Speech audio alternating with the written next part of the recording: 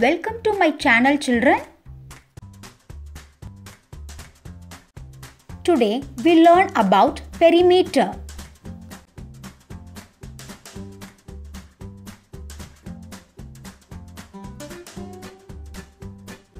How to find a perimeter of a triangle. To calculate the perimeter of a triangle, add the length of its sides.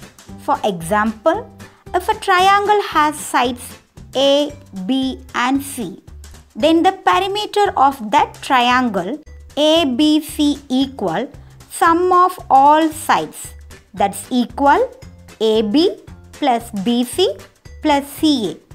AB equal 3 cm, BC equal 7 cm and CA equal 5 cm. So 3 plus 7 plus 5 equal 15 cm.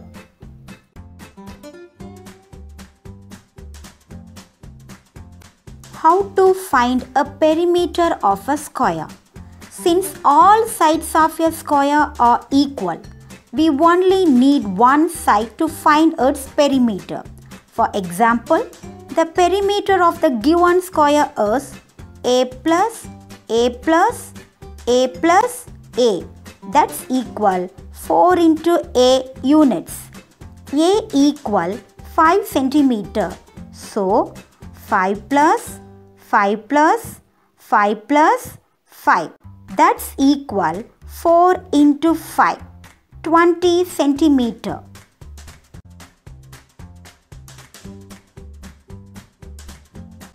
How to find a perimeter of a rectangle?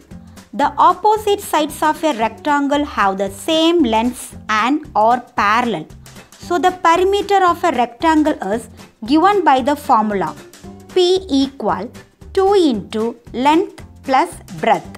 So AB equal CD and BC equal DA.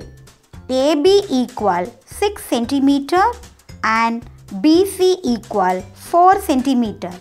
Therefore, the perimeter of a rectangle equal 2 into 6 plus 4. That's equal to 20 cm. Thank you, my dear children.